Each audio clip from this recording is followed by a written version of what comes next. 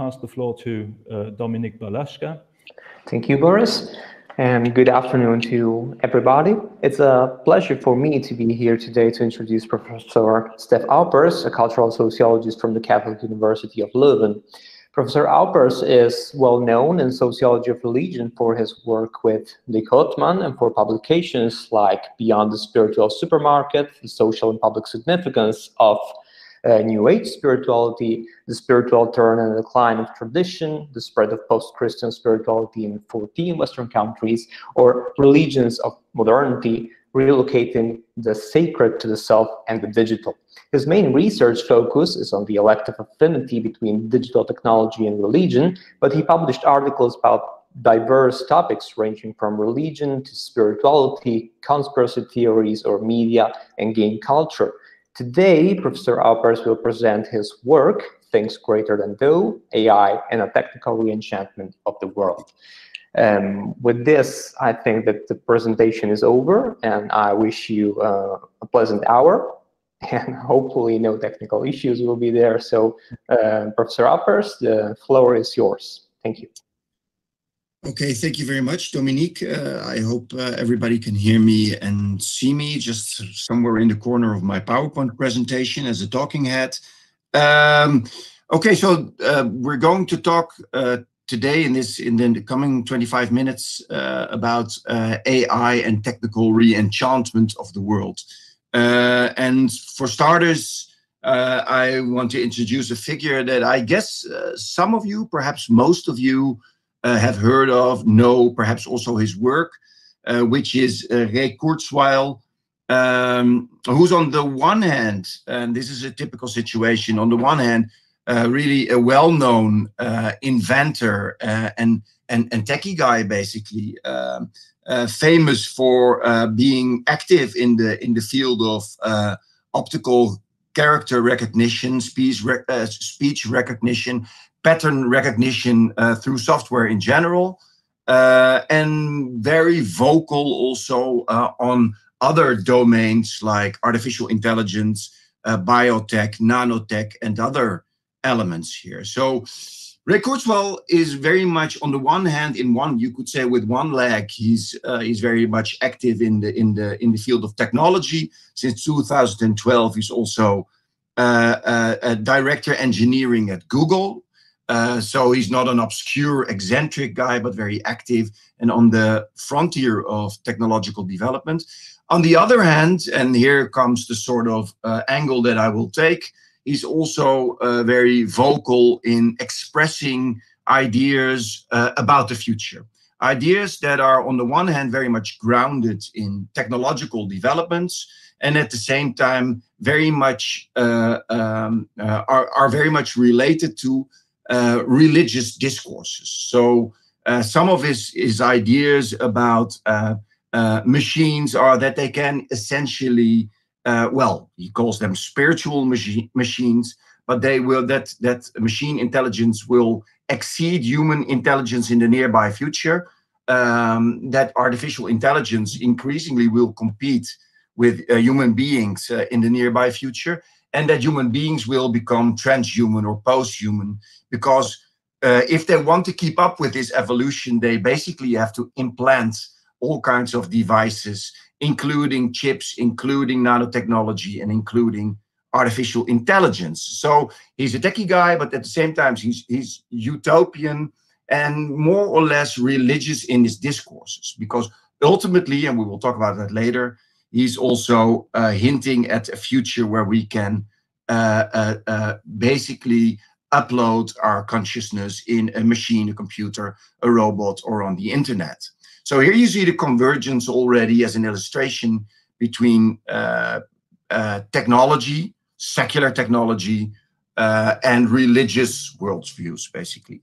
But I want to start basically with, and here's some of his stuff, again, like recognized by Bill Gates, arguing that Ray Kurzweil is the best person I know at predicting the future of artificial intelligence.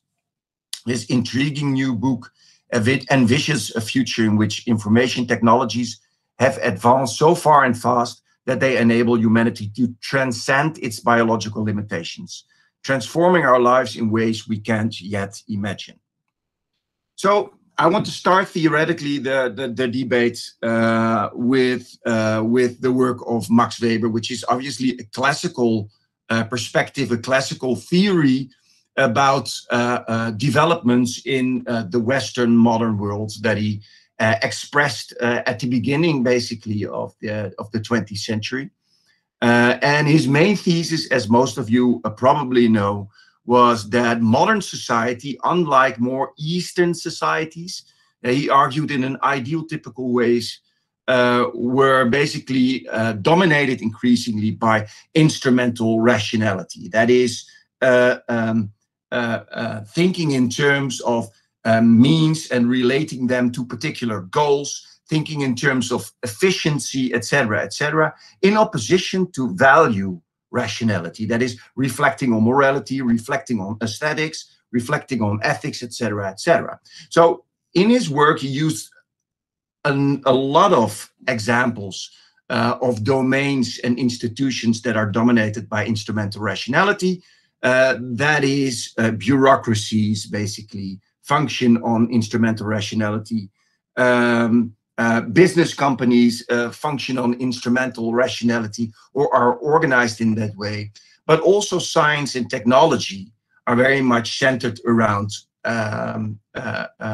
instrumental rationality. So his claim about the disenchantment of the world was very much based on that in earlier pre-modern societies or non-Western societies, he argued in that period, there was more an affinity with religion, religious worldviews, and there was the practice of magic, where people, by doing all kinds of rituals, were thinking they were actually controlling the natural world. Well, basically, religion was replaced by science, is his argument, and magic was replaced by technology, because technology is instrumental in many ways. It's about cause and effect. It's about how a means and ends, etc., And the byproduct of this development was, he argued, an erosion of religious values, right? So this is a large theory, very influential. And one of the quotes, very famous, he wrote in Wissenschaft als Beruf, the disenchantment of the world means that principally there are no mysterious, incalculable forces that come into play, but rather one can, in principle, master all things by calculation. So the question that I want to raise is how does artificial intelligence in general, the technology, but also its influence on the life world, how can we relate it or align it with this thesis of a disenchantment of the world? I mean, in general, there's a lot of critique on this thesis, and I will get into that later. But that is my sort of general question that I want to get into. On the one hand, I think it's very clear that artificial intelligence is very much in line or even an acceleration of a disenchantment of the world. Because what we're seeing here is that we're basically outsourcing human instrumental rationality to machines. And we want to make machines think like human beings, including thinking in terms of efficiency. At the same time, this is not just philosophy. This is not just a theoretical construct.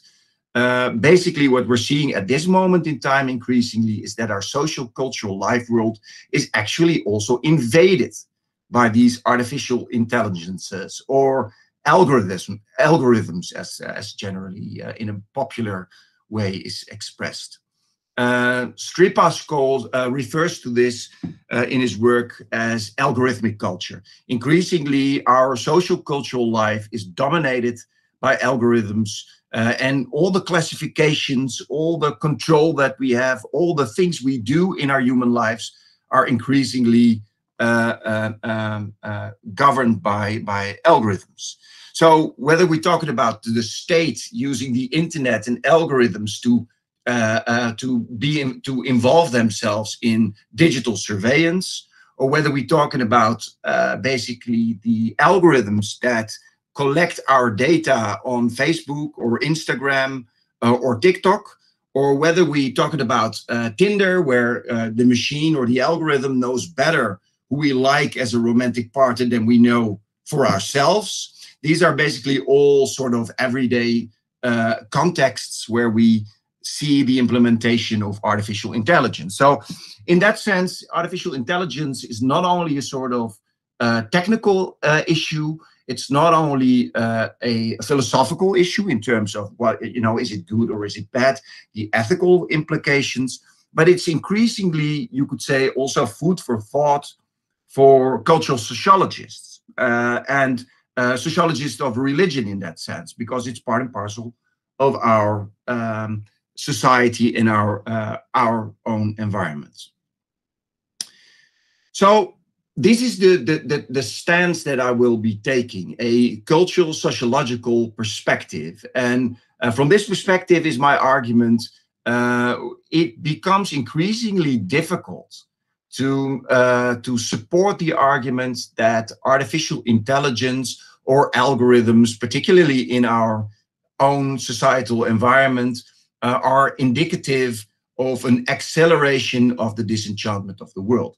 Basically, I will develop two separate, or ideal-typically separate trajectories here. So, first of all, I want to start the first development or cultural trajectory, if we're talking about the spirituality of artificial intelligence, with the talk about humanistic spirituality. In the debate amongst sociologists of religious and people in religious studies, there's a lot of talk and a lot of debate, a lot of discourse, a lot of publications, including those of myself, that are about the rise and widespread popularity of what can be called humanistic spirituality, humanistic forms of self-spirituality in the West. And obviously, we're very short of time, so this is a lot of information that I have to share with you. But there are three dimensions that are important if we are talking about this humanistic form of spirituality. First of all, it is generally spirituality that is sought outside of the Christian churches, that is very much embedded and became very popular in the counterculture of the 1960s and 1970s. And if we're talking about the doctrines, it's first of all very much about finding not God, a transcendent God, outside of you, but it's more finding the God within, or the Buddha nature, or the inner nature, or the divine spark, or the inner child. There are all kinds of vocabularies that refer to this form of self-spirituality, as Paul Hilles would have it. Secondly, this type of spirituality is not so much about belief, but more about personal experience. The divine is something that you don't believe or accept because it's written in scripture, but it's something that you experience for yourself as a person. That's a totally different epistemology in that sense. And thirdly, to invoke this experience of the divine within, people use natural techniques. That is, whether that is yoga, whether that is Zen meditation, or all kinds of spiritual, holistic techniques. That is the way to go in this type of humanistic spirituality. So here you see some of the figures, Carl Gustav Jung, the Bhagwan, or Osho as he was later called, or Eckhart Tolle, who are basically part and parcel of this type of spirituality. And to be sure, there's a lot of variety there, so there's a lot of diversity, but these are sort of the core doctrines. All right. So my point here is, and this is, you could say, also a hypothesis or a thesis that I want to propose, basically, and that might be also an issue for discussion here. The first point that I want to make is that basically we're increasingly seeing that this humanistic spirituality is complemented by another type of spirituality that's very much grounded in and based on technological developments. So indeed, biotech, nanotech, AI, and all this kind of stuff. And going a little taking a little step back here. Basically, this is not something that I'm only proposing. What we see in the last years, that increasingly there is a sort of revision of the spiritual counterculture of the 1960s and 70s. And the argument is basically made that, you know, this area, the Bay Area in and around San Francisco, was not only about hippies, but was also very much about hackers. It was not only about humanistic Luddites against technology, but it was also very much about spiritual technophiles. So this is a sort of wing of the counterculture that is increasingly in the rewriting of this contemporary history becoming to the front, basically. So in this discourse, computers and computer technology are no longer alienating generally, as it is for most typically humanistic types of spirituality, but it's basically a form, or it engenders, or it is a means towards spiritual salvation.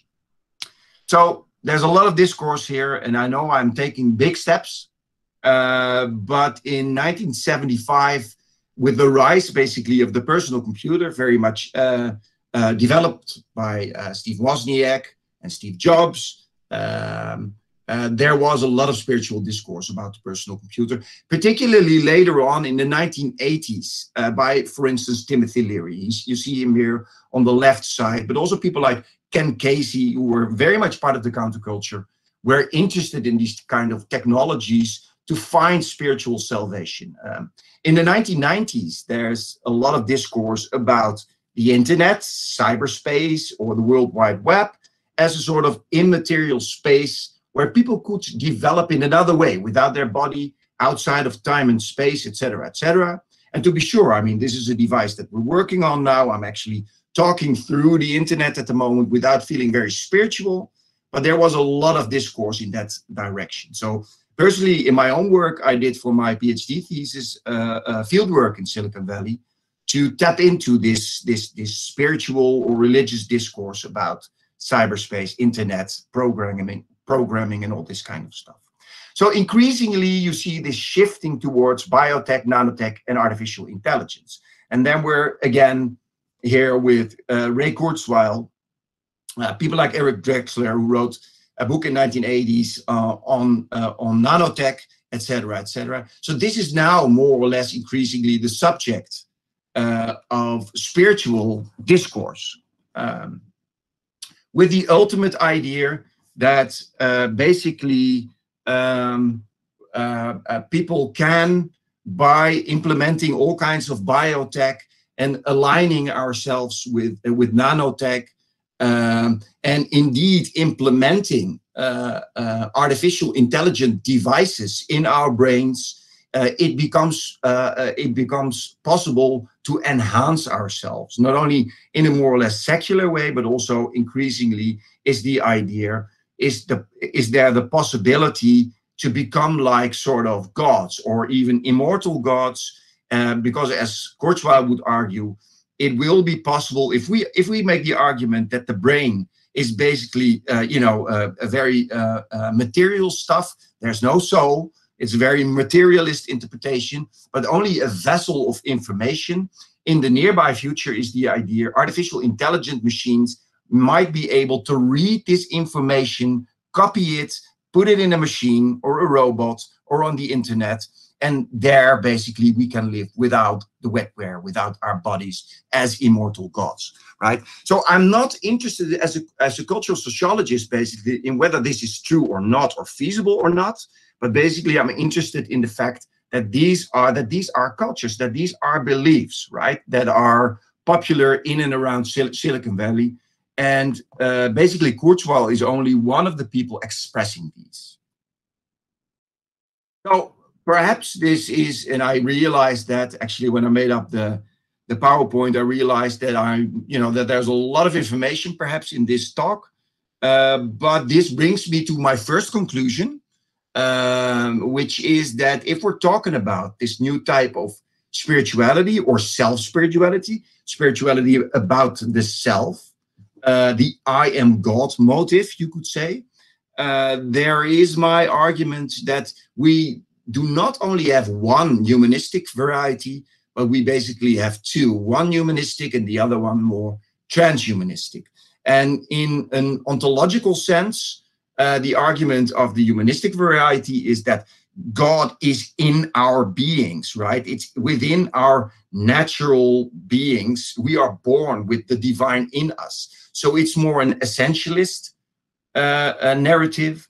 Whereas when we talk about the transhumanistic discourse, it's more constructivist. It's not like we are gods. We can become gods by using technology, biotech, nanotech, and AI. And secondly, in an epistemological sense, I argued earlier, you could say that the humanistic spirituality is about embodied experience. You experience the sacred within, whereas transhumanistic spirituality is more about disembodied information, right? There is information in our body, in our brains, that we can basically get out, so we can make our brains immortal. So the ideas about a salvation in that sense, so the soteriology is more about natural tools if we're talking about the humanistic variety, and it's indeed more about technical tools in the transhumanistic variety. So this is a sort of ideal typical scheme that is the first part, basically, of my talk, and the first thesis, you could say, or hypothesis that we might want to talk about afterwards. The second part is more about AI itself, the way we look at AI in our societies, in our cultures as human beings, right? And like I said before, there is no doubt about it. If you talk with techie people, they could explain basically a lot about the rationality of it. If A, then B, etc., etc. There's a lot of logic, obviously, in the algorithms that are embedded in our environments, basically in our social media environments, and in all kinds of devices around us.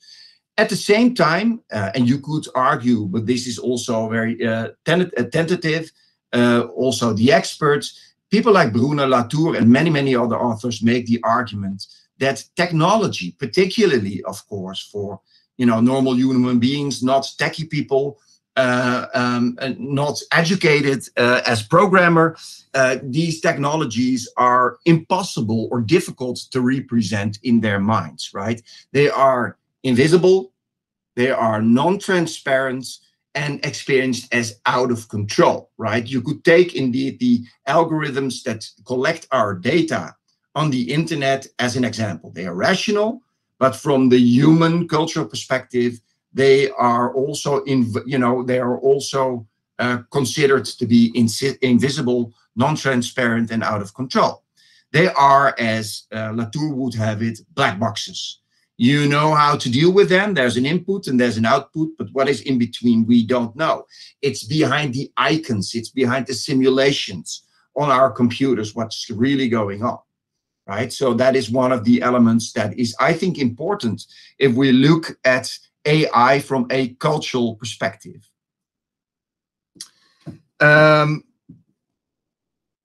This, to a certain extent, is, and now I'm coming to my second point, then to the conclusion of my second point already, is that you could say that indeed, if for people artificial intelligence is embedded in the fabric of our technological environment, is considered invisible, non-transparent, and difficult to represent, basically. That it's basically, you could say, a mysterious, incalculable force. That is exactly what Weber talked about when he was talking about the disenchantment of the world, right? Through the use of technology, we can control the world, and through these control, we are no longer tapping into or invoking mysterious, incalculable forces, as we did in the more or less magical worldview. Right. So what we see here is a development where we're in a situation that brings us, and I'm exaggerating here, to, in a certain extent, back to the pre-modern world. In a way, you could make the argument, I know it's very sweeping, but you could make the argument that we as late moderns are dealing with our technological world in a way as pre-moderns did with their natural world in that sense. And you could also align these developments with some of the classical anthropologists or sociologists who wrote about at the beginning of religion, basically, right? For instance, Merritt made the argument that feelings of awe, a mixture of fear and fascination, is the core, basically the basic emotion that you find in every religion. So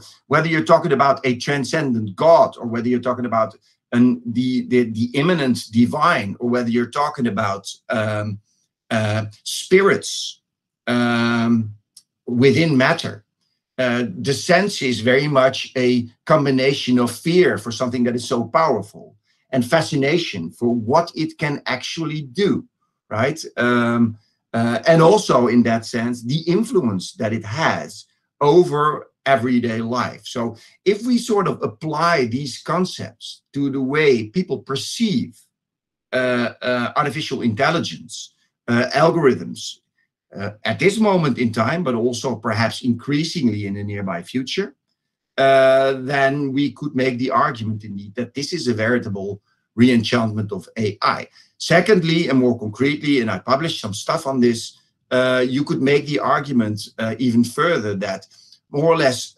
animistic ideas about nature, so seeing the spirits in the sky, in the oceans, in the clouds, in the mountains, which is conceptualized very much by Edward Burnett Tyler. There are developments now where people talk about digital environments, AI environments in a more or less animistic way. So what I did, amongst others, is in 2002 published an article where I did an analysis on the discourse about AI in Wired magazine, which is obviously an outlet, a very popular outlet for the discourse about new technology. And I made sort of developed the idea that this is very similar to animism, but it's very much focused on the digital environment instead of focused on the natural environment. So just ending with one of the quotes of one of my respondents then in Silicon Valley. I did interviews with 35 or 40 programmers, ICT pioneers, and people writing about technology. And one of them was a programmer in Silicon Valley making the argument, the future will look very much like the way our ancestors thought their world would look like. Artificial intelligences, those will be our spirits, because once we've built them, they will be too complex for us to understand. These are things that are greater than thou. So I guess I talked quite fast, perhaps too fast, perhaps there was too much information, but this is basically the core argument that I wanted to develop in this talk. Thank you very much.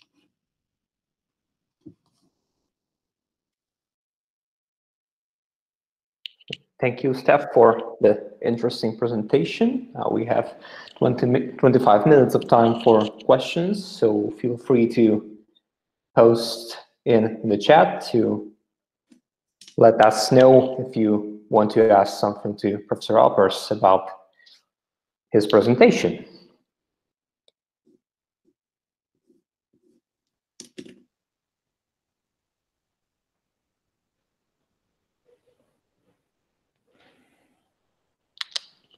Okay, so maybe in the meantime, I can ask you something. So clearly, feel free to write while I'm talking.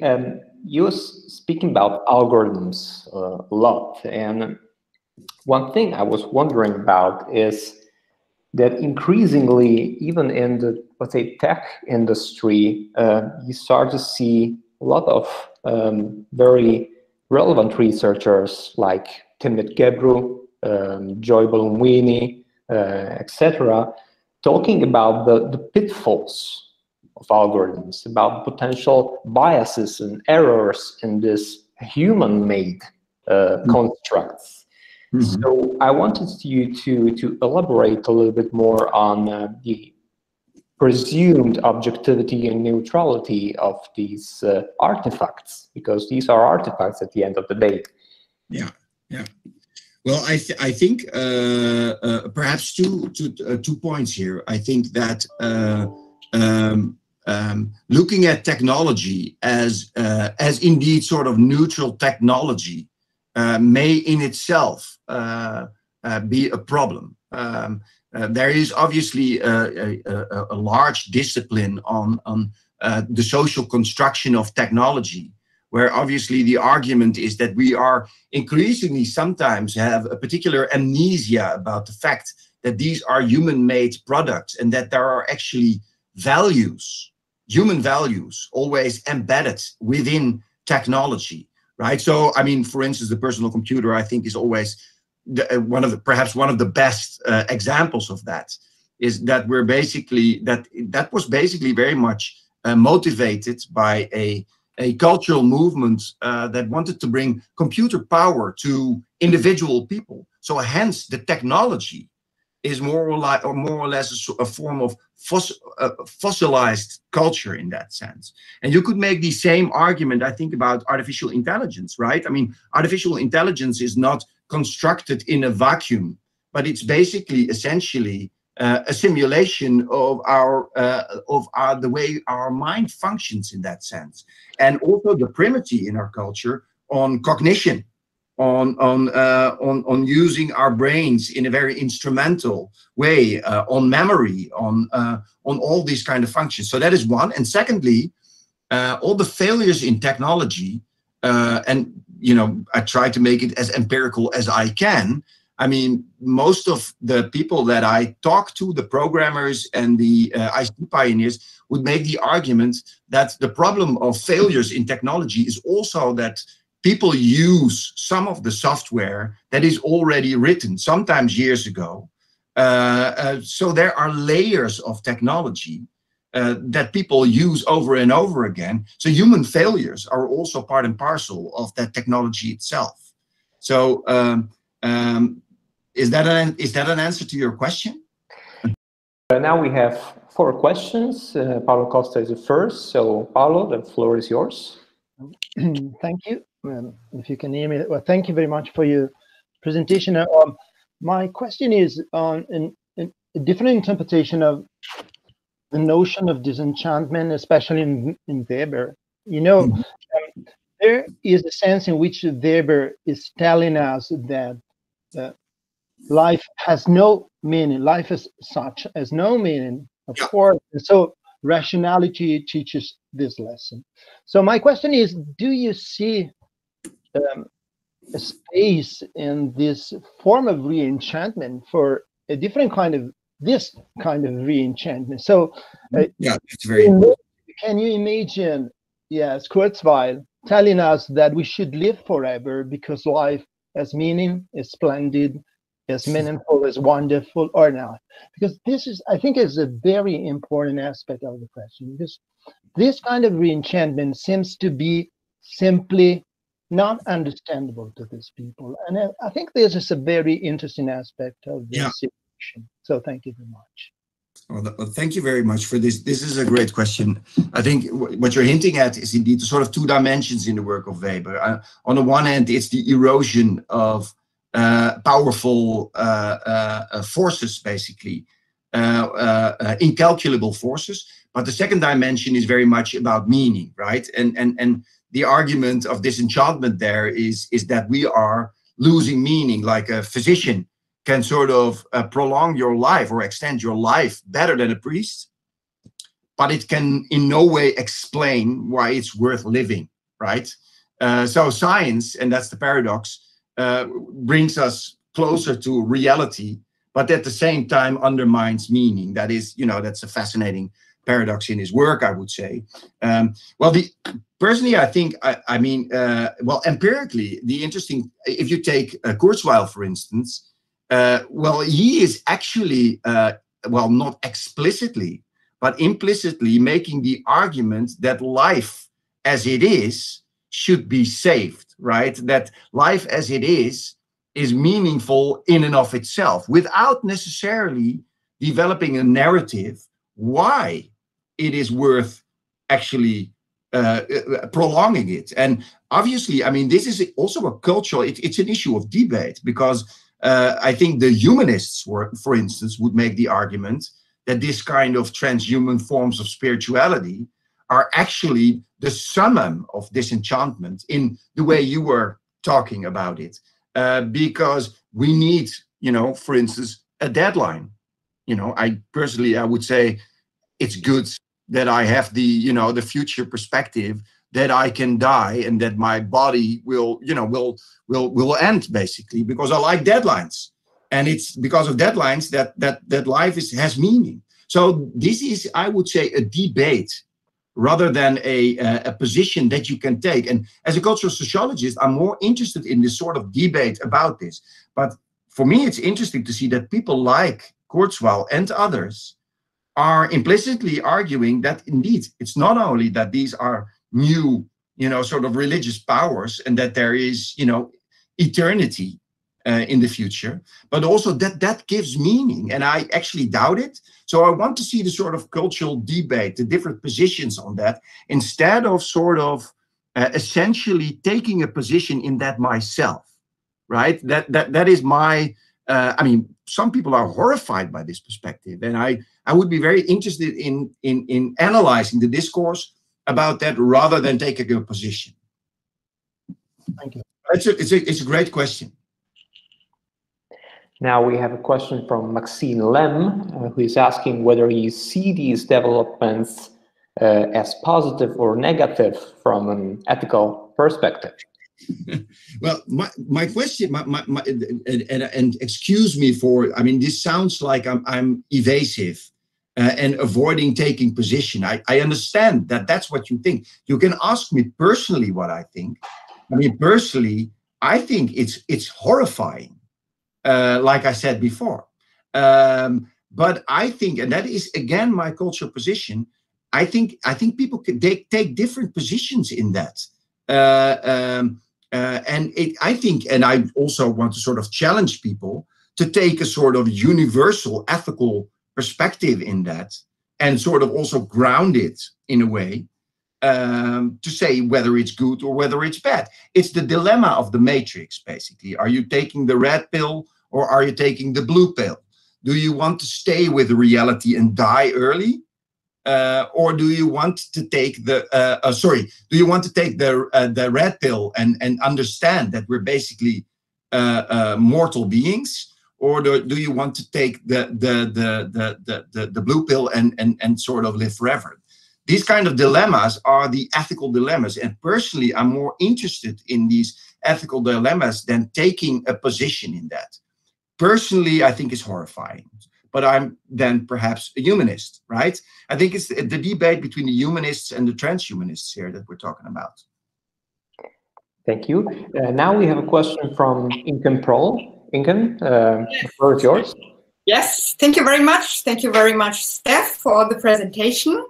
I enjoyed it very much. However, you just talked about universal questions and you are talking about people, but we only saw white Caucasians in your presentation. And this is giving me that I don't know what to do with this, particularly as you are from culture or sociology, from culture study or sociology. And I have two questions. When I saw the pictures first of Tolle and Bhagwan, and then this woman, the only woman, but somehow floating, dancing, whatever, this is what women are doing in the whole thing. And then we saw the pictures of Kurzweil and all the other guys. For the first time, I thought perhaps the whole self-spirituality thing, which I think is really a very good hypothesis, that was male-dominated from the very beginning too. And this became the flow of the techno-spirituality, maybe just what I thought today. First question, and then the second question is, why should women care? Because it seems to be, I mean, it seems to be that these are dreams of white old men about technological whatever, technological paradises they want to create. Yeah. So this is the question about gender, I guess. I think it's a good question, and I was actually one of my PhD students was also doing a sort of follow-up in Silicon Valley on these kind of techno spiritual utopian ideas, and one of her claims was that these kind of discourses, this is, she argued, New Age for man, right? In the sense that also demographically, I mean, if you look at a new age, what was called New Age, nobody's talking about New Age anymore. But if you look at into humanistic spirituality, you see in general that about 80% of the practitioners in these holistic forms of spirituality are women, whereas particularly the vocal people in this discourse are very much men. So you could say that there's a sort of intrinsic, or intrinsic, not intrinsic, but a correlation with masculinity here. Yeah, just Dominik, one follow-up question. Yeah. You ask if this is a question of gender. No, yeah. It's not. Yeah. It's the question about humanity, because my question would be if the androcentric perspective of the whole thing perhaps has something to do with the horrifying scenario you were describing to us. Mm-hmm. I'm not sure if I totally understand your question. Yes. You said this is a gender question, and I would like to say that this is not a gender question, but a culture studies question about humanity, not about gender. Mm-hmm. First thing. Mm-hmm. And then I would, as you said, gender question, I would like to ask perhaps the horrifying scenario you described to us has something to do with the androcentric perspective of the whole thing. Mm-hmm. Yeah, in that sense, yeah, I think that there is definitely a relation there. I mean, obviously there is, and that is also part and parcel of this debate about transhumanism. That is very much centered on human beings, right? On humans developing themselves. And not very much, I mean, there's also a lot of debate about what basically will it do for in terms of inequality, for instance. Who will get these devices to develop themselves, and what will it do in a more societal sense or a more ecological sense with our ecological environment in that sense. So humans in that sense are at the center of this discourse. Okay, thank you. Now, Lorenzo Cortesi would like to comment on the presentation. Lorenzo, feel free to turn on your mic. Thank you very much for the presentation. What I would like to point out is that perhaps there is an aspect which could possibly link in a very interesting way the human spirituality and the transhumanistic spirituality, in the sense that what technology can borrow from the field of traditional religion experience is the experience of creative impulse, which can be experienced in both active and passive way, because religion in the past taught the human being to perceive himself or herself as a created being, and this is a formidable hint for him to create something in turn. But the process of creation is on the one hand an actor of projection of himself, that can, on the other hand, have also a certain amount of unpredictability, because every time you create something, you can also risk to lose the control over what you are actually creating. So that's a very interesting point, in my opinion, which could take our discussion further. Okay.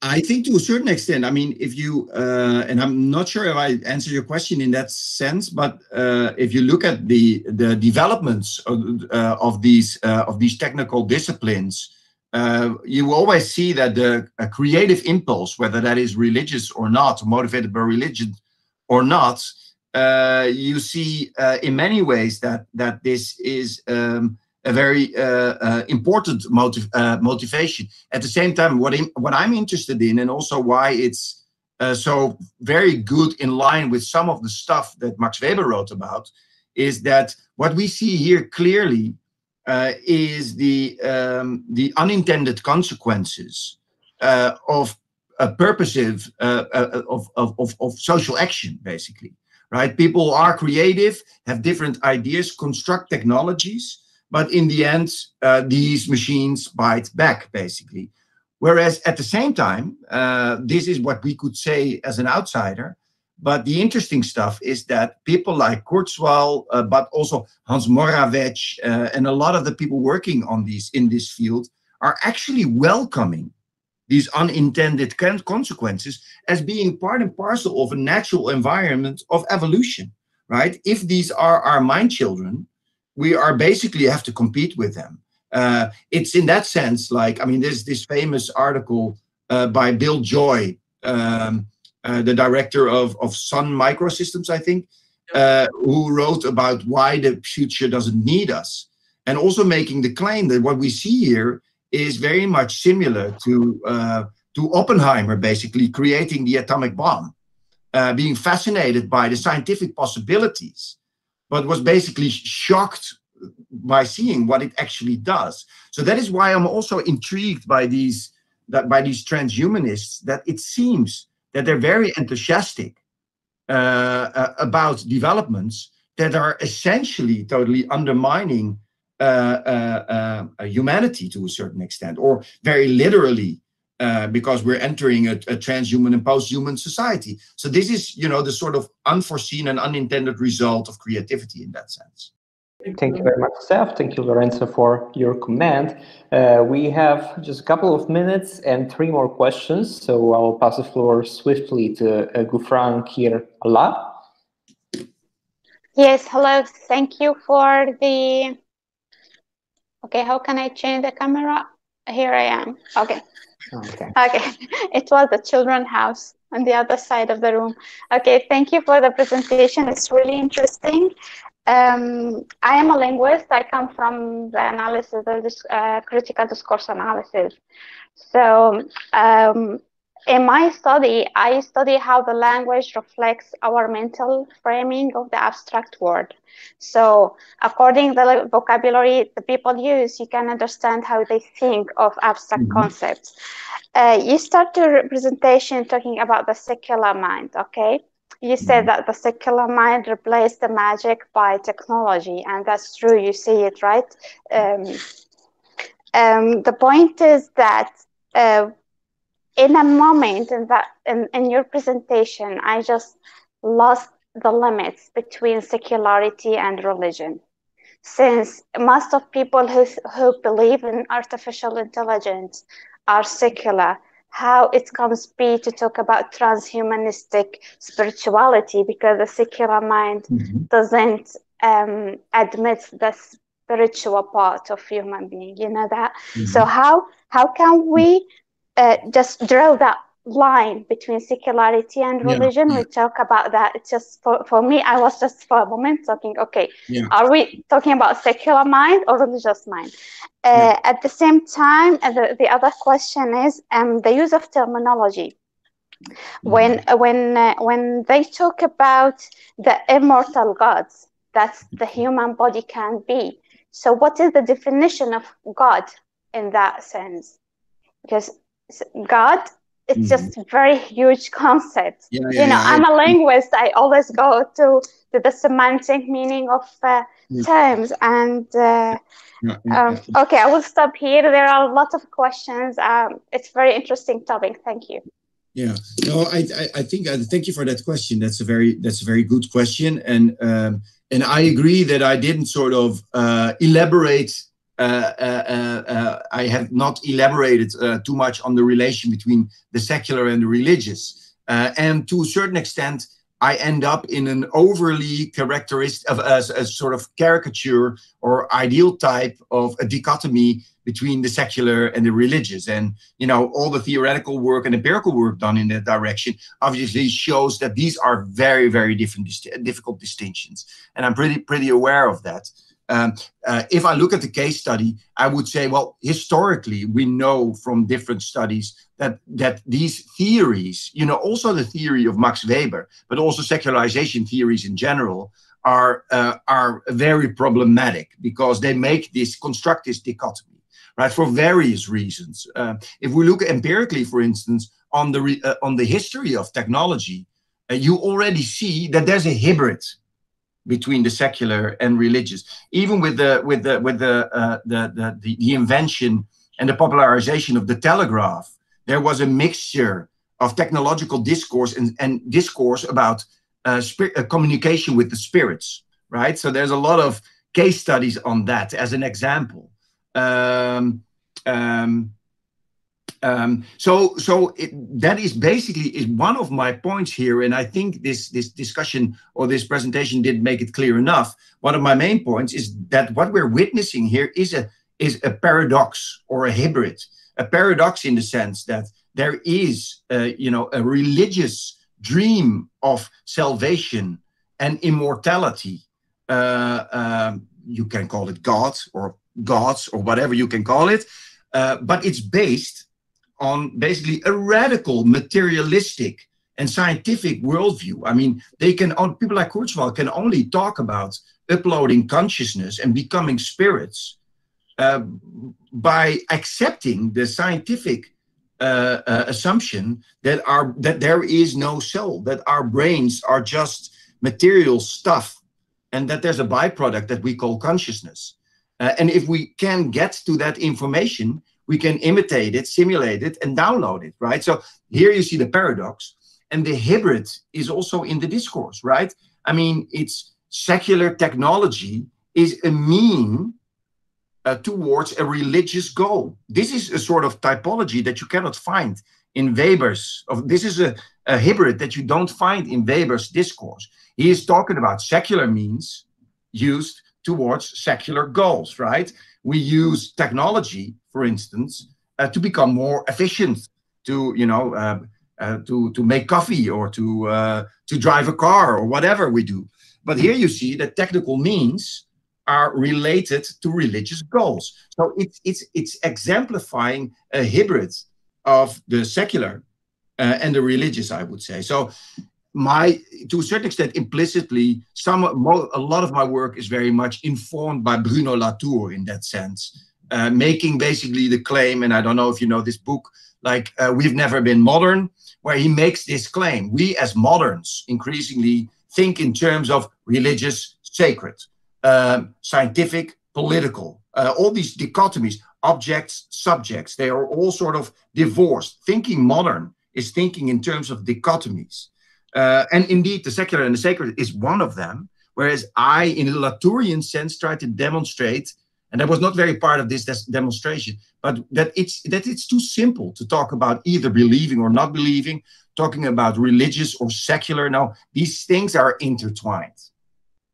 So that was a very long answer, I guess, but hopefully that gives an idea of where I stand. Thank you.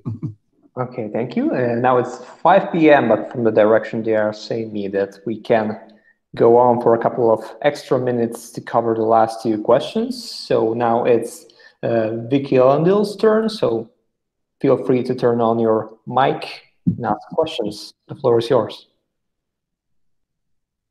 Vicky? We can't hear you. Yeah, sorry, I was having a little bit of problem. So thank you very much, Professor Aupers, for your interesting presentation. So considering that for many people, virtual spaces represent also an environment to perform religious activities, as for example, for techno-pagans, then do you consider that this re-enchantment can actually open new forms of religiosity with their own rituals and eventually sacred spaces? Yeah. Well, I wrote some stuff about techno-pagans actually, and to be honest, I don't know if they even still exist, these techno-pagans at the moment. But particularly in the time that I did field work in Silicon Valley, they were actually very vocal and wrote all kinds of articles and pamphlets, and it was also there was also in studies on paganism. There was also always the sort of argument that pagans were very much interested in computer technology. So there is a sort of affinity there. Some, on the one hand, making the holistic argument that, you know, there is no distinction between technology and nature, and therefore creating sort of worldwide sacred space on the internet. But on the other hand, there was indeed the sort of attraction to technology as a sort of uncontrollable natural force, right? So these are sort of two elements that you'll find in techno-paganism. And I think techno-paganism illustrates, which is important, I think, that from a cultural perspective, people are, again, the dichotomy between technology and nature is a modern dichotomy that is deconstructed by many people in everyday life, right? Yeah. While we're sitting here talking to one another, we might have, for instance, as an example, we might have more intimate conversations than when we're face to face. So what does that mean? That means basically that technology is not necessarily artificial and hence alienating, which is something that in our modern mindset is very much an idea. So that is, I think, some of the stuff that techno-pagans, as an example, a case study, demonstrate. Thank you very much. Yeah. Okay, thank you. Now we have the final question by Adelton. He actually wrote in the chat, so I will try to summarize the question to you. Adelton basically writes that during the pandemic times, the masses were actually held online, while on one side this meant that the practice wasn't direct. On the other, we had people attending the masses that didn't do it before. So he's actually asking whether this is, according to you, a form of enchantment or disenchantment. Well, again, this is a I mean, talking in terms of it's either enchantment or disenchantment is way too simple, I think. I'm pretty sure, I mean, that again, and I think this aligns with the question before this to a certain extent, that people can have veritable, authentic spiritual experiences when they are online. I mean, in addition, obviously, to the sort of, you know, the church using the internet to mobilize people to enter the masses and to pray together, etc., etc. I wouldn't say necessarily that this is, you know, part and parcel of a disenchantment of the world. I mean, it's the medium basically that mediates the experience of religious people. And you could say, I mean, there's the interesting work, I think, of Birgit Meyer. She wrote a lot on the element of mediation in religion, in religious group, doing field work in Ghana, in Africa, but also sort of generalizing it in a theoretical sense, making the claim that basically every religious experience is mediatized, and not only mediated, but mediatized whether that is through the use of rituals, by the use of particular symbols, or the use of real media forms, right? I mean, her argument basically is, if we say that in your words, that mediating or mediatizing religion through the internet is a disenchantment, we're neglecting the empirical examples that demonstrate that basically every religious meeting is mediatized, right? We need symbols. Well, particularly you could say this is not the Protestant, but more the Roman Catholic element here. I mean, Roman Catholics, more than Protestants, of course, I mean, this is the core difference, use rituals, symbols, images to get to the sacred. So it's mediatized. But there is no fundamental and ontological difference between using a painting or using an image or using a statue or using a technological medium. It's difficult, I think, to make that distinction. So no, I would say, well, now I get to the point that I get more clear, perhaps. I think it's too easy to say it's disenchantment, because every religion has mediation, and it doesn't necessarily lead to a sort of inauthentic or not real religious experience, I would say. Hopefully that's an answer to your question.